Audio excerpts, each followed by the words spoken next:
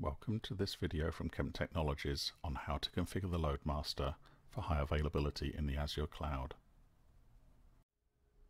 To ensure high availability for applications and web services, a pair of LoadMasters needs to be installed and configured within the Azure Cloud. To begin installing a LoadMaster, you will need to have a Microsoft account and access to the Azure portal. Here we see a view of the portal for a new user who has currently not created anything. To begin setting up a LoadMaster, you'll need to click on the Marketplace icon. Within the Marketplace, thousands of applications are available, but here we're going to search for Kemp and move on to select a LoadMaster instance for this demonstration. In the Marketplace, there are several virtual LoadMaster images. Some are charged on an hourly basis, and there is one free version to which you can apply a purchased perpetual license. For the purposes of this demo, we'll use the free version. Kemp's documentation provides guidance on the size of virtual machine needed to run the various LoadMaster images. Note that there is a charge for any Azure resources you might consume, even though in this case the LoadMaster itself is free. So next we move ahead to create a virtual machine with this LoadMaster instance. After clicking Create, we will need to set up a host name for the LoadMaster, a username, which incidentally isn't ever used after this, and either a password or an SSH key. For simplicity, we'll use a password, and you'll need to remember to keep a note of that password. We then move on to the optional configuration step to look at setting up the network.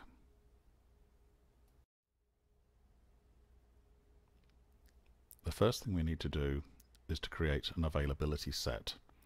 This will ensure that our pair of LoadMasters are running in separate hardware platforms within the Azure Cloud for added availability.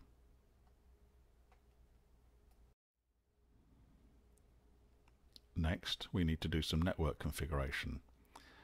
In particular, setting up a domain name which will be shared between the two LoadMasters.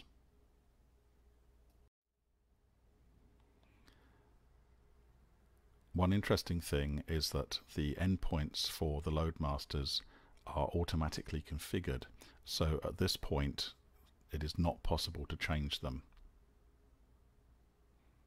However, we can make a change after we've created the virtual machine.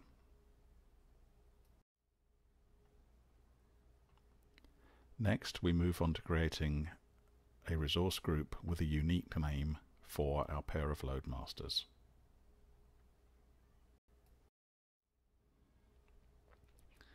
And finally, back in our Create VM blade, we click to create the virtual machine with the configuration information we've provided. In doing that, we're presented with some information about the instance in which the LoadMaster will operate. This has to do with the pricing tiers within the Azure Cloud, so you will need to select a particular pricing model that suits you and accept the terms of use before moving on to purchase the particular LoadMaster instance. As we said, this one is free, but you will still need to pay for the Microsoft resources that are consumed to run this virtual machine.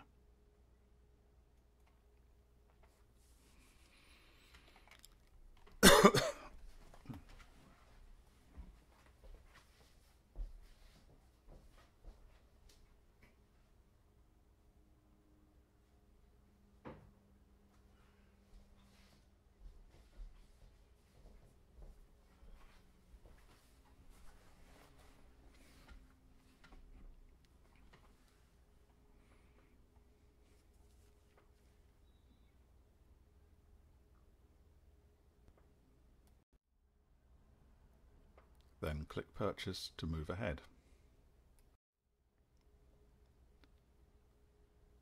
In the dashboard, you will see the LoadMaster instance being created. This can take about 5 minutes. And here we see our first LoadMaster running in the Azure Cloud.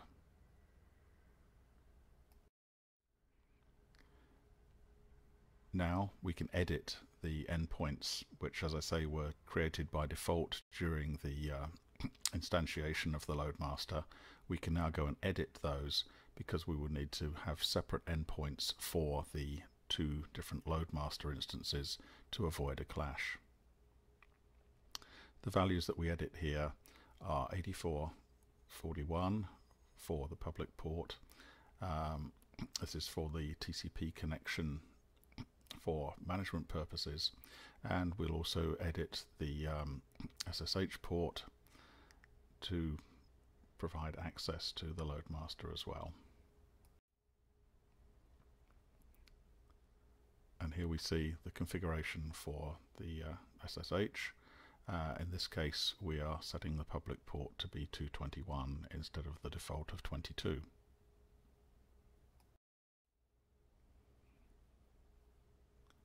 So now, in our view of virtual machines, we can see our fully configured first LoadMaster running.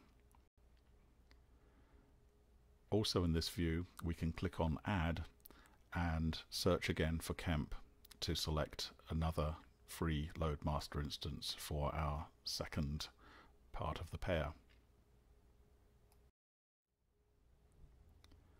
And again, in a very similar manner to the first instance, we go and create a second LoadMaster, ensuring this time that we join the same availability set. And reviewing the network settings, we see that we have the same domain name and subnet, so we know that this is part of the same environment. We also need to ensure that our second LoadMaster is in the same group as the first one that we created.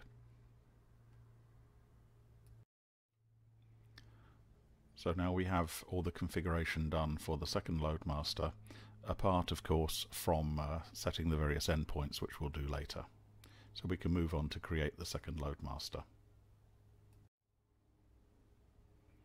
Again, we accept the terms of use and the pricing for the VM instance that we're running.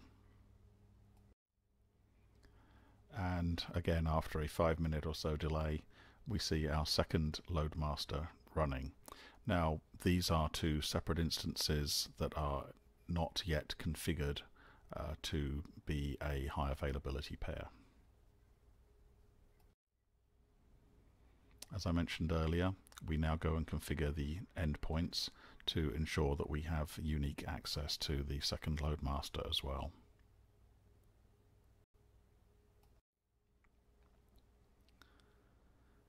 And finally, we select our first LoadMaster instance and create a load balance set.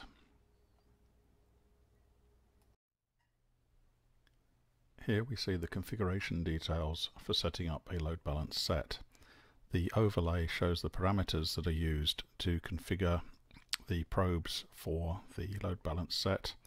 It should be noted that the probe interval should be set to 15 seconds during creation of the load balance set, but can subsequently be reduced to a lower value, typically 6 seconds, to provide a shorter failover interval. So here we see the load balance set configured for the first LoadMaster. Now we move on to ensure that the second LoadMaster is also connected to that same load balance set. And again, we go through a very similar configuration process, but this time we connect to the existing load balance set called www. And here we see the second LoadMaster HA2 also configured for the same load balance set.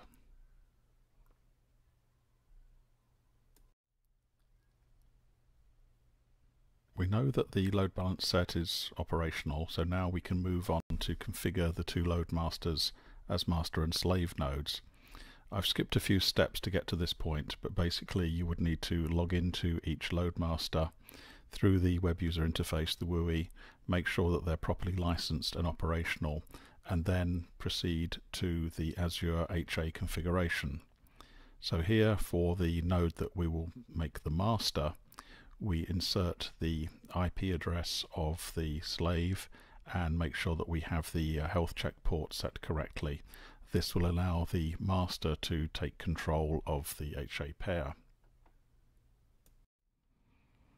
Similarly, for the node that is to become the slave, we put in the address of the master and again ensure that the health check port is correct, and this will allow the slave to become the slave in the pair. As you can see, it's currently in standby mode. And once the configuration becomes effective, we now see that the master is the active node, the slave would obviously be the slave, and we have a fully operational high availability pair of LoadMasters running in the Azure Cloud. There are a couple of documents used in the preparation of this demo. They can be found in the Kemp documentation site, and there's also a further set of information and materials in the Azure site on Kemp Technologies as well. Thank you very much for watching this demo.